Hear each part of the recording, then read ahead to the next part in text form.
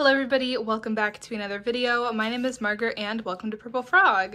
You guys know what's going on, manga shopping at Kinokuniya, so let's get into it.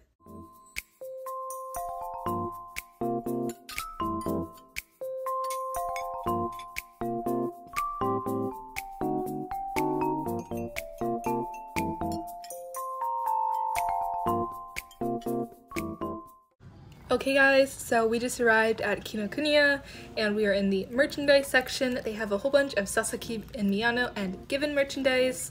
These keychains looked absolutely amazing. They just have so much merchandise here. This is kind of their more underrated and BL side, if that makes sense. Here we have some more kind of less popular series. And then we have the Spy Family section, which I absolutely love looking at. They always have such amazing products, and I really love this little Lloyd plush. Here is their Haikyuu section, which has a whole kiosk of its own. It is literally packed full of various Haikyuu merchandise. If you love Haikyuu, this would be a dream come true. It is just crazy. Yeah, they literally just have, it's just blind bags after blind bags after blind bags. Then here is their Demon Slayer, the same thing. They have so much Demon Slayer merchandise in these giant can badge blind boxes, which are always so interesting to see. I would like to get one at some point, but I don't know where I'd put it. Moving on here to the manga section, this is the Japanese section, so they have March Comes In Like a Lion and Seki K. When are we going to be getting an English release of that? Please let me know. I will gladly buy all of the Seki K manga in English, and I'm sure a plethora of other people would, so yeah. Here is their Nana section, or Ayazawa section. They have a Nana fan book I saw earlier, and yeah, I don't know what that's about, but here's some of their Nana manga. This is the Japanese section, like I said earlier.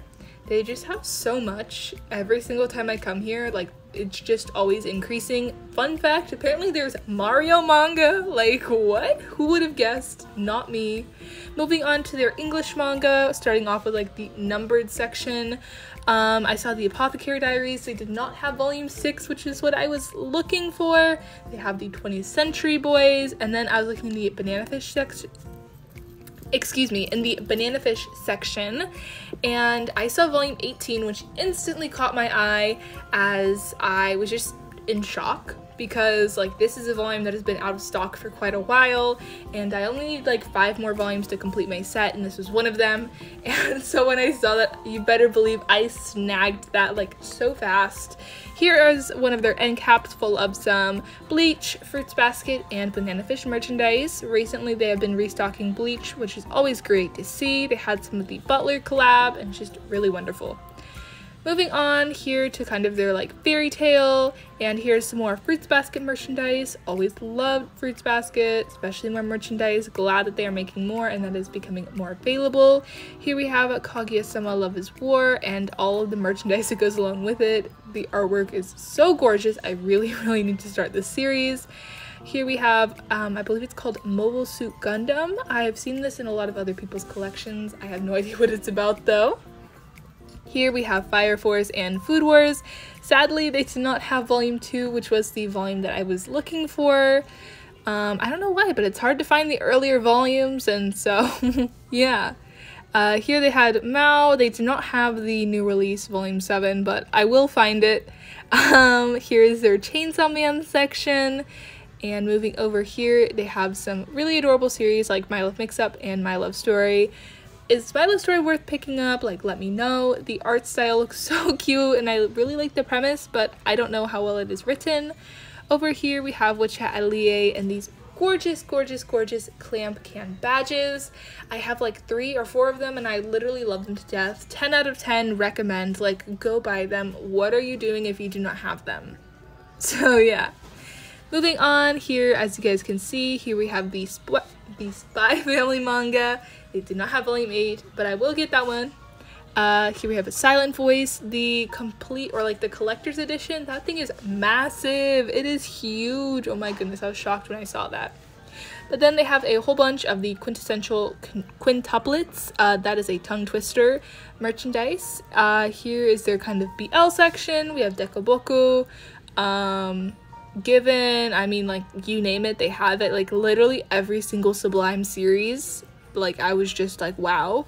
They even had a new one called, like, Love Nest, I think is what it's called. I don't know if it's good. Let me know if you guys have picked it up and what it's about. Here's their GL section. Okay, what is this? This artwork looked stunning. I wanted to buy this, but I, once again, have no idea what it is. So is it good? Like, what is this? Please let me know. I don't know what this is, but I want to read it if there's a series. Is this just an art book? I don't know. It is gorgeous though. Here's kind of their more shonen ai and less kind of, I don't know, mainly BL stuff. And then here's their display near the front, and I finally found Apothecary Diaries Volume 6. Y'all know I snagged that. Here is some more merchandise. Of course, they have their JoJo section. Always love how they're always stocked up on that JoJo's, because you guys know how much I love my JoJo's Bizarre Adventure. Then here is their MXTX section. Sadly, no merchandise for that show. On the at the back of the store here, they had this JoJo's Bizarre Adventure end cap, which is full of a whole bunch of different JoJo's Bizarre Adventure manga in English and Japanese, and like all of the art books. And I believe that was an acrylic plate that it really caught my eye. It was really beautiful.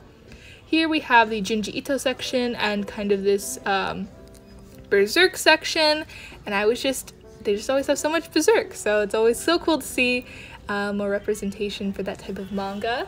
And then I came upstairs because this is where more of the merchandise and figures are. So as you guys can see, I'm walking through the anime and DVD section here.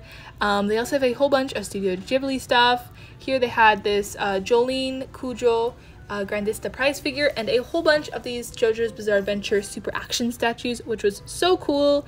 I saw this Food Wars book and a Dr. Stone book, which really caught my eye.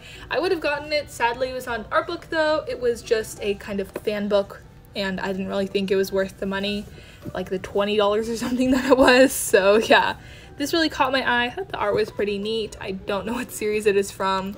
The more I come in here, the more I realize how little I know about some series. Like, I think I've seen it all until I come to Kinokuniya, then they always shock me, but they have these really gorgeous Bleach Orihime figures, some Tokyo and Neon Genesis Evangelion manga, and these really gorgeous Rei and Asuka figures. I was literally in love with them.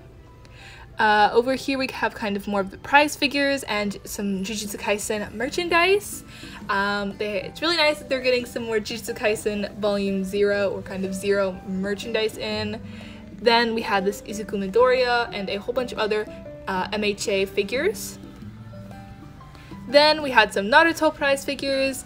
We also had stuff from series like Dragon Ball, Dragon Ball Z. Like, they just had so much like blind bags. And then here's like their Magical Girl section, which is like Cardcaptor Sakura and Sailor Moon, and they just had like so many options, and I absolutely loved it. Here's their Radio Eva section.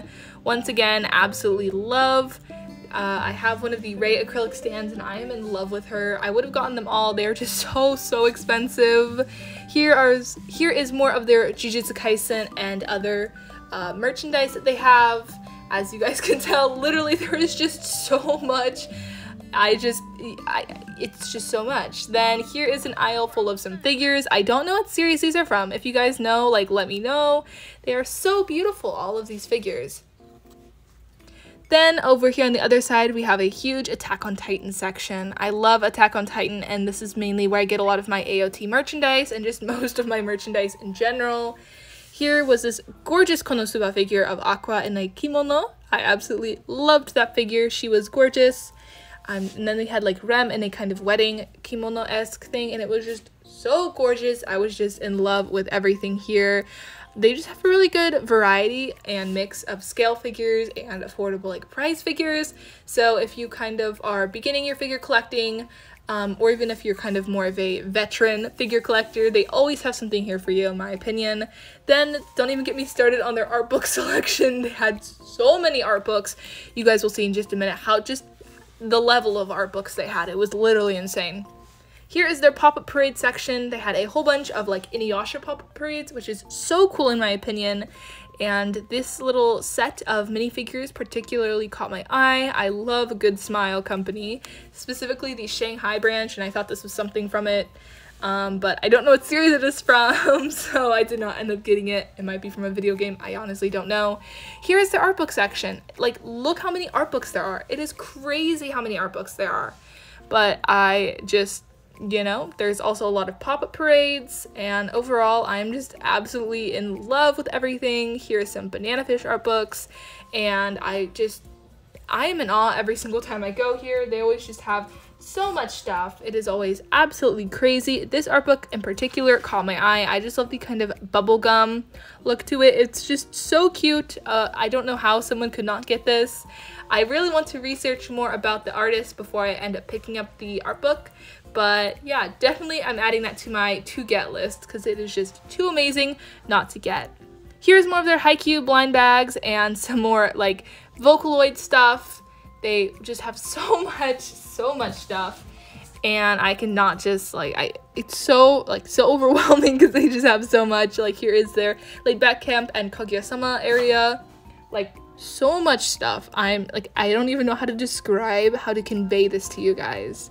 After that, I just went home. Okay everyone, so I just got back from shopping at Kinokuniya, so let's get into the haul. Starting off with the first volume I got the Apothecary Diaries Volume 6. I'm absolutely loving this series. The artwork is amazing, the story is amazing. I love the female protagonist.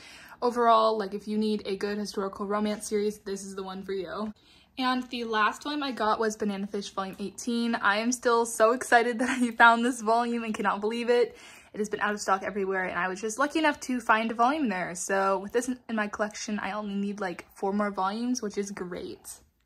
On another note, I got this package in my P.O. box from Jeremy. Thank you so much. My P.O. box address I have linked in the description box of every video, so let's get this open. Okay, let's start with this letter. Thank you so much for the wonderful note, Jeremy. Oh my goodness, it is a couple volumes of Food Wars. Let's get this open. My cat is very intrigued. She loves bubble wrap. Oh wow! Ah! Okay, so it's volumes 8 and 30 of Food Wars. Oh my goodness, thank you so much. Thank you so much, Jeremy, for these 2 volumes of Food Wars. I am loving the first volume so far, so I'm so excited to continue with these volumes. Like, the art is amazing. I love a good cooking anime and manga, so excited to add these to my collection. So here's everything I got in today's video. Thank you everyone so much for watching. I hope you guys enjoyed. If you did, don't forget to comment, rate, like, and subscribe, and I will see you guys in my next video. Bye guys!